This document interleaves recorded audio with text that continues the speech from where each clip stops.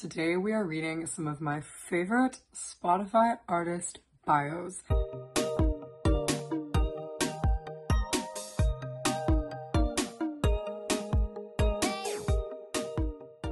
These bios were selected because they are funny, they are weird, they don't make sense, or they just really, I feel, encapsulate the artist in a really unique way. The Spotify artist bio is one of my favorite features of the Spotify app because I feel like you can really tell a lot about an artist based on their artist bio. You basically got three types of artist bios.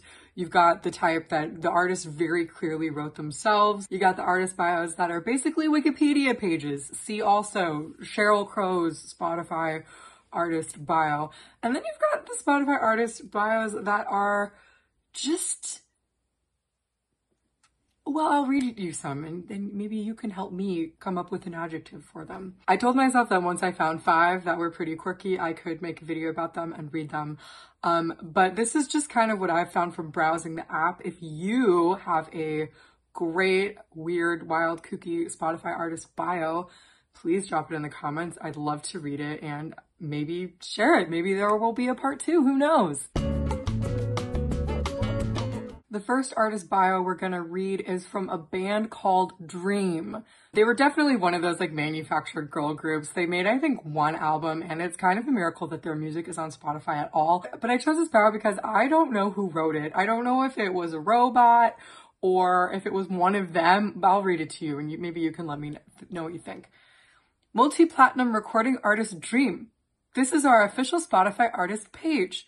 Stay in contact with us on the many social media platforms that we use, both individually and as a group. You will find our group Instagram and Twitter accounts right here on our profile. We love our fans!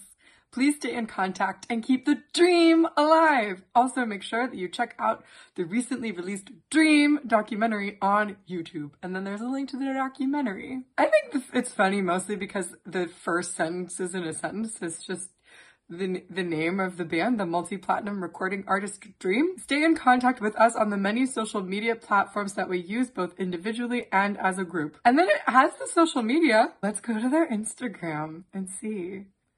Oh my gosh. They have like 11.8 thousand followers. Good for them. Oh, and there's a link here to the Melissa Schumann, who I guess maybe wrote that bio. It all makes sense. It all makes sense. This next Spotify artist bio is from a band called The Marvelous 3. I think I discovered The Marvelous 3 because their song was on the radio station I was listening to when I finished the new Radicals album. But anyway, here's their bio. Hey, this is a band called The Marvelous 3. We are a band formed in Atlanta, Georgia, and there's 3 of us.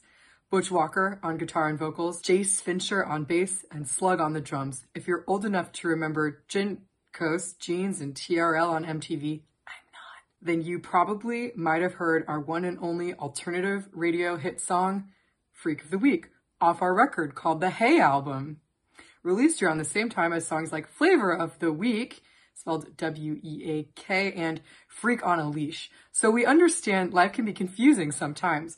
It was purely coincidental and stuff. We might have come off a little different to music fans back then. You see, it was 1998, and we were wearing eyeliner and skinny black jeans, kind of when it wasn't cool to do that. 5 years too early and 15 years too late, we suppose, LOL. Anyway, radio played our song until that was done, and then our label, at the time, decided to be done with us as well. So after a follow-up album called Ready, Sex, Go, that was even more of a curveball for what was cool at the time, arena rock, we called it a day and broke up. It was kind of the only way to get out of our recording contract with Neglectra. Sorry, Elektra Records. It was a pun because Elektra Records neglected them, I suppose. Well, here we are, 25 years later since releasing Hey album, and we thought it would be fun to play some shows and put out a new record of new jams as well. The new album from M3 called 4 drops October 13th, 2023. Anyways, thanks for reading and thanks for listening. See you out there soon. M3. I think this bio is actually perfect because it's very from the heart. You know, you can really taste, how jaded they are with the music industry, which I think is always so refreshing, especially because, you know, for decades, any music we heard came from a major label, but now you can find anybody on Spotify, even the Marvelous Three, and they don't have a label, so they can just, you know, say whatever they want. I don't think anybody checks these before they go live.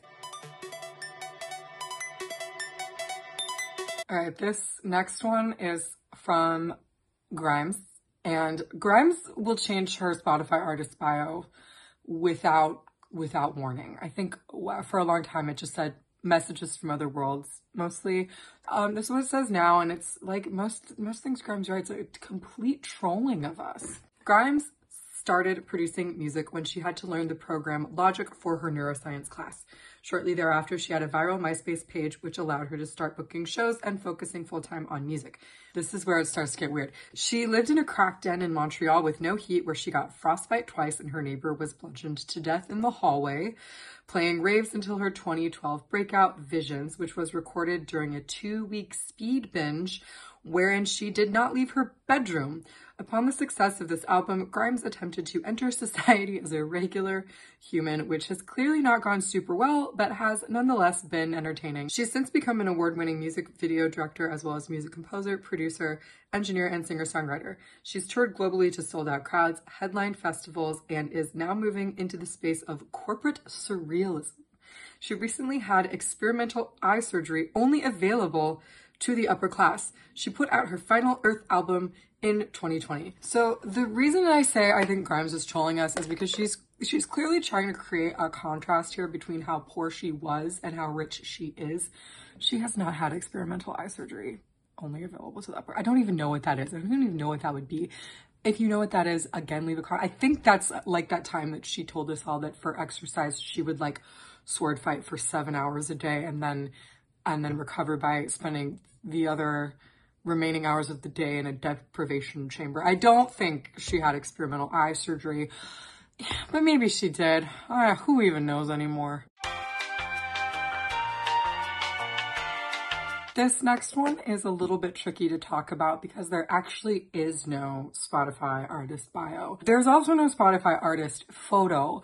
And prior to there being no Spotify artist photo, there was a photo of someone on this Spotify artist page who was clearly not the artist. The artist is Lily Rose Depp, who has a number of songs on Spotify because of her participation in a TV show called The Idol.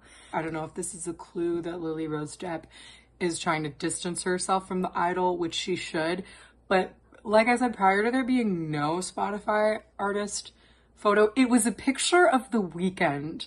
And I talked about this in my video, Why I Won't Even Hate Watch The Idol.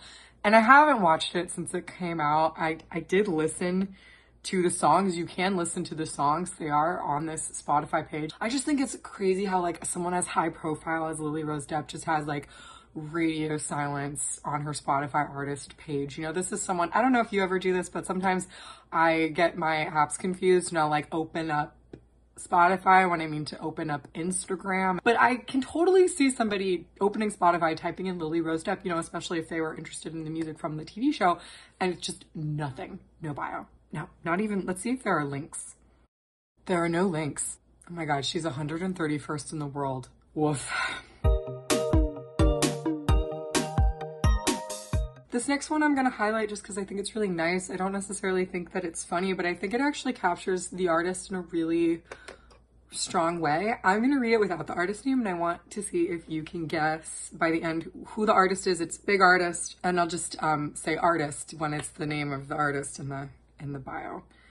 Artist's pristine, prismatic pop has long been the blissful soundtrack for first kisses and swirling romances, but the multi-platinum Grammy, Juno, and Polaris Prize nominated Canadian star's knack for distilling a sea of emotions into brilliant songcraft has wooed critics as deeply as fans. The singer-songwriter and actress first burst onto the international scene in 2012 with the sly and sublime, I'm not going to say the name of the hit because that's going to give it away, That blockbuster hit from her breakthrough album topped charts in over 47 countries, sold over 20 million singles, and was certified diamond in the US. It also earned her 2 Grammy nominations for Best Pop Solo Performance and Song of the Year. On her 2015 synth pop stunner Name of album, collaborated with Sia, Blood Oranges, Dev Hynes, and Rotstam Batmalji, Vampire Weekend. I don't know how to say his name, I'm really sorry. Expanding her sonic palette with shimmery synths and euphoric dance beats that channel the sugary rush of new flirtations. Noisy declared it the pop album of the year, while the beaming single I Really Like You went platinum. Her 2019 follow-up, Dedicated, covered even more music and emotional ground as our most hopeful romantic continued to chase her bliss through a breakup. The Atlantic called the album brilliant with its godlike bops. Artist returned in May 2020 with a gift for her fans, Dedicated Side B, a buoyant set of dance floor candy that affirmed her status as pop's undefeatable ambassador of love. That artist is Carly Rae Jepsen, who I love. I love Carly Rae Jepsen. I love that the last lines are pop's undefeatable ambassador of love. It shows that she really knows what she's writing about, and she's like building her brand around like the magic of falling in love, which I think is super nice. That's all I got for you this time. If you know a weird, wild, or wacky Spotify artist bio, please drop it in the comments. If you liked this video, let me know. It was super fun. I'd love to do something like this again. And while you're at it, like and subscribe if you enjoyed. It really helps support the channel, and my goal is to bring y'all a brand new video every other week. Take care, everybody. Cheers.